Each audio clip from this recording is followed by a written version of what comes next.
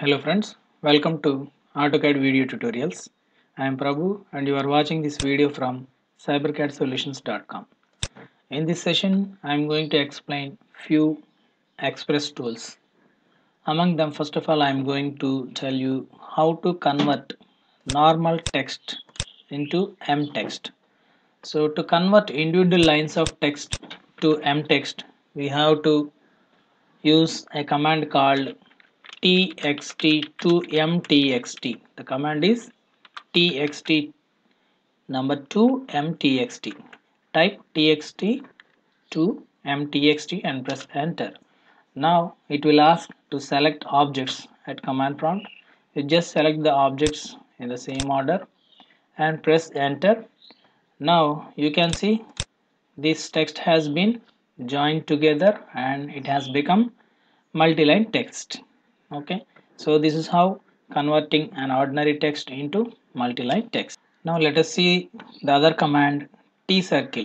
If you want to place a circle or a slot or a rectangle around a text at some offset, you can do that one using an express tool, that is T circle. Let us try that.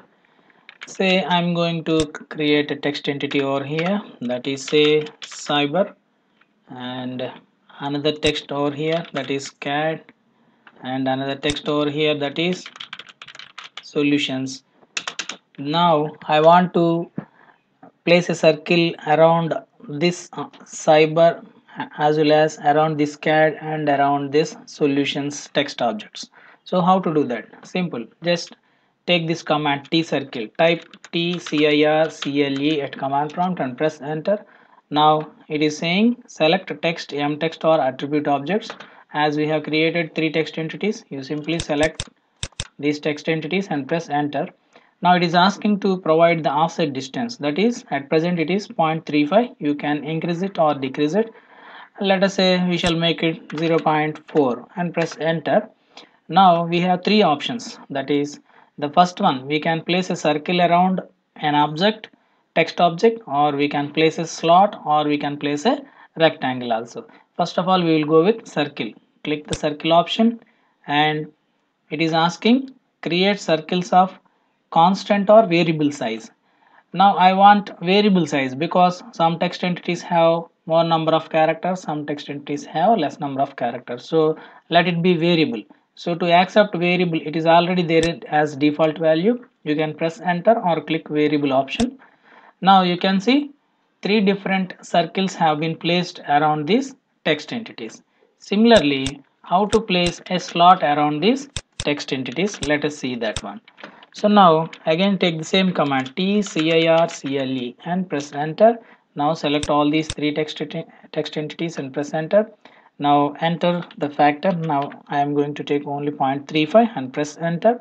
Now let us try to place slots around this text. So take slots option and pick variable option. You can see slot symbols are placed around these text entities. This is another option in the T circle. Similarly, again type T circle at command prompt and select these text entities. Then enter the offset factor. I am leaving it as it is. Now take rectangles. So pick rectangles option and select variable size so that you can see the rectangles are placed around these text entities. These are the different objects we can place around text objects using this T circle option. Now how to change text justification without changing its placement. So we have a command, express command called tjust. Let us see how to do that. Now if you select these text entities, you can see bottom left or left is the insertion point. I want to change it to middle center. So how to do that using this tjust command? Just type tjust tjust and press enter. Just stands for justification. So now press enter. It is asking to select objects, that is text objects. Select these text entities and press enter. You can see different type of justifications are given as options on the command prompt, that is top left, top center, top right, middle left, middle center, middle right, bottom left, bottom center, bottom right. We are going to change to middle center, so I'm clicking MC for middle center.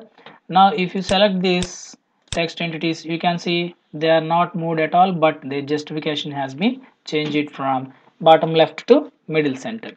Similarly, let us say I want to rotate these text objects to the angle of this line, so without changing their placement. So how to do that? For that we are going to use an express tool, that is T orient.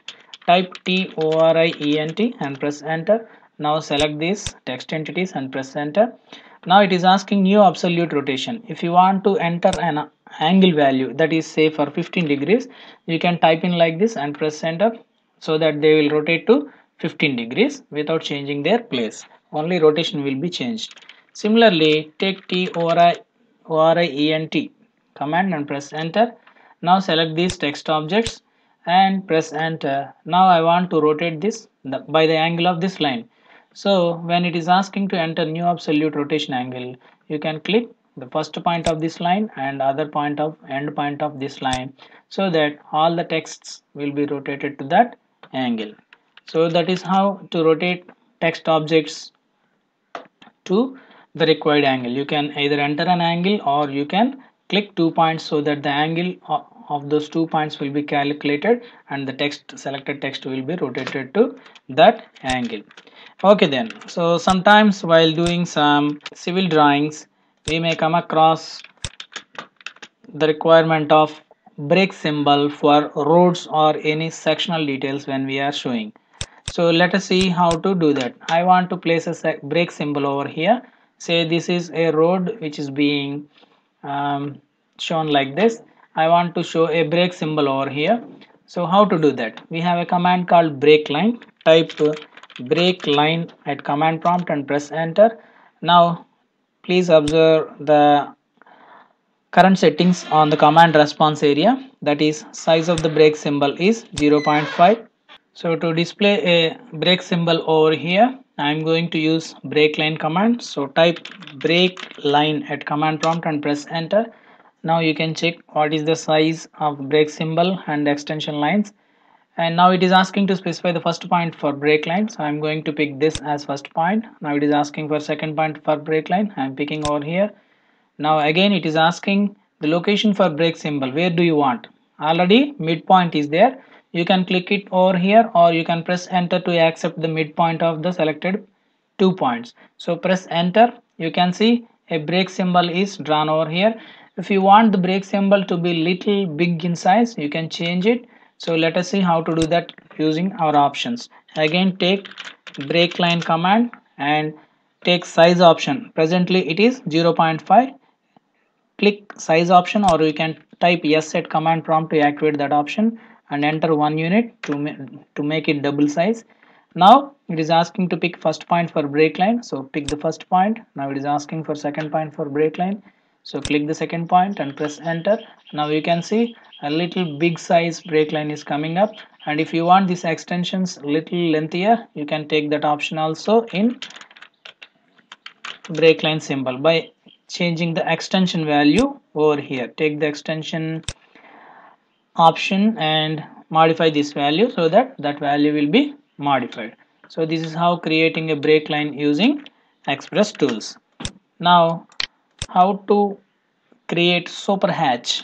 Let us see how to create a super hatch.